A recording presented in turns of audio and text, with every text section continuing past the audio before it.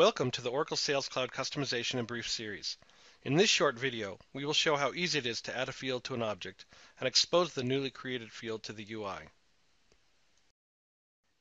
In this video, we will first discuss the motivating business requirement. We will then show a demo outlining how to implement this requirement. Finally, we will wrap up by summarizing what we covered in this video. The business need we are addressing in our example is how to handle accounts with, for whatever reason, the relationship has been strained. Perhaps it is because of past negative experience with a particular sales representative, or perhaps there were quality issues with the product that was sold to them. In any case, management wants a way to call out accounts that require additional care in rebuilding and fostering a solid relationship.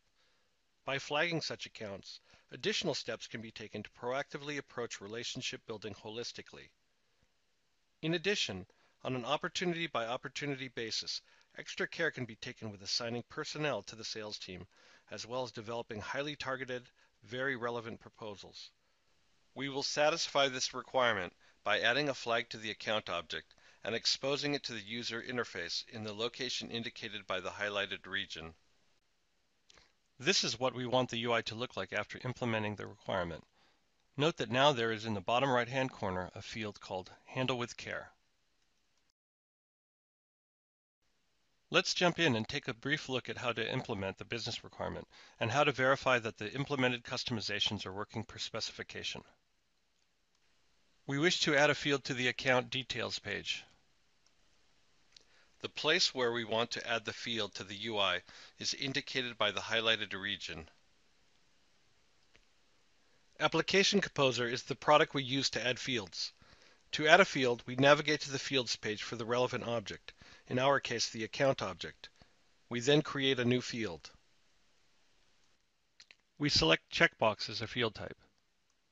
We then specify the name of this field and save our changes. We now have finished all there needs to be done to add a field to an object. Now we need to add this field to the user interface. We navigate to the Pages section of the account object. We want to add this field to the Account Details default page layout, so we select this for editing. We will add the field to the Summary subtab, so we select this for editing. And in the Shuttle dialog, we make the Handle with Care field visible by moving it to the Selected Field section. We then save our changes. We now have finished all there needs to be done to display a field in the user interface. Now let's verify whether the customization we made is working as expected.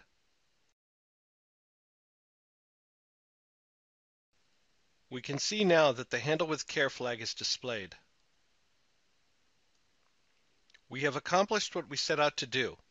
Using Application Composer, we implemented our requirement by adding a new custom checkbox field to the account standard object.